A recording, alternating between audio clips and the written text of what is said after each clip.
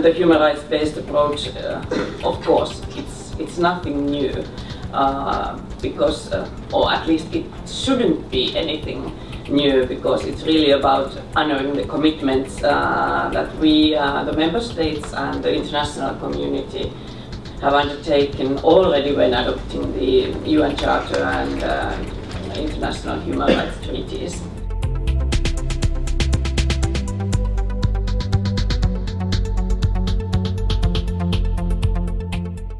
The challenges now then are not so much whether human rights belongs on this agenda, it's more how human rights are inscribed in the new framework.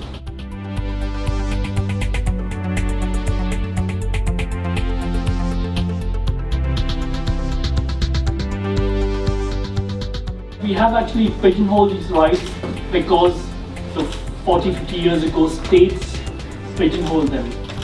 At the time when they were framed, they were pigeonholed for political reasons, and we sort of played that card for long enough, and we still, even as civil society actors, sort of play that card. And even in human rights organizations, we still make this artificial divide.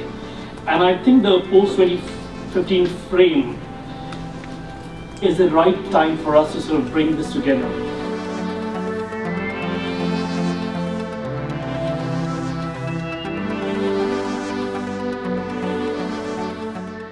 These laws that are universal should be able to guide the way business is done anywhere in the world. Because if there were such principles, now the Ogonis will have the right to sue Shell anywhere to say, hey, you mess up my play. In fact, Nigeria will not even collude with Shell to do what they did.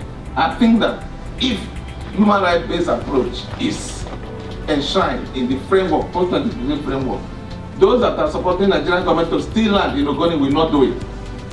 Because they will think about the people. What will the people eat? What are they living for? What future do they have? Why are there first class and second class citizens in Nigeria?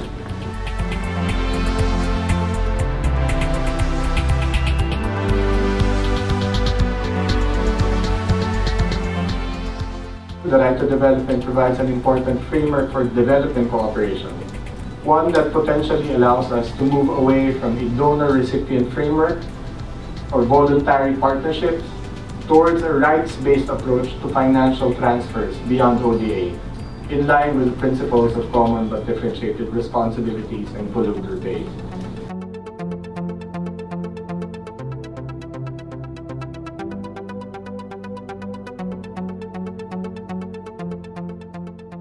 One of the problems of the MDGs was that it did not address macroeconomic policy. It set targets within a context without actually challenging that context. And so you were supposed to have absolute poverty, but without actually changing the kind of economic policies that created poverty.